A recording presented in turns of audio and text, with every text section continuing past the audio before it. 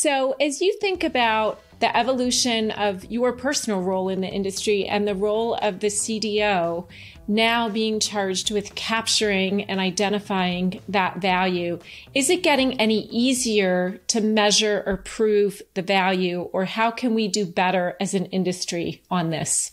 That's once again a great question. And I think two things that are critical in order for you to success there. First is a CEO that will believe in that. And my first chief data officer role was appointed by the CEO, even though I wasn't reporting directly to him, but he got me back from the US and he told me, I want us to have kind of one of the first chief data officer. I don't know where he got it from, but he knew that he wanted this.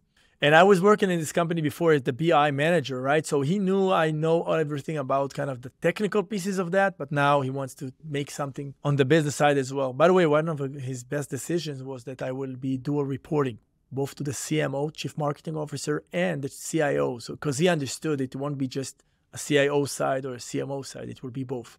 That was a great decision then. Second, beside kind of the sponsorship of the CEO here, and this is something you really learn to do while you grow, is don't waste your time where it's not going to happen. Focus your efforts on the places that you see that it is going to be a successful thing, and then the organization will have the tolerance for the most challenging areas. So those quick wins and quick successes are a necessity for a good start and later on a good journey. Otherwise, you will start maybe with the big things, but nothing will happen. And I think this is a great, great success criteria.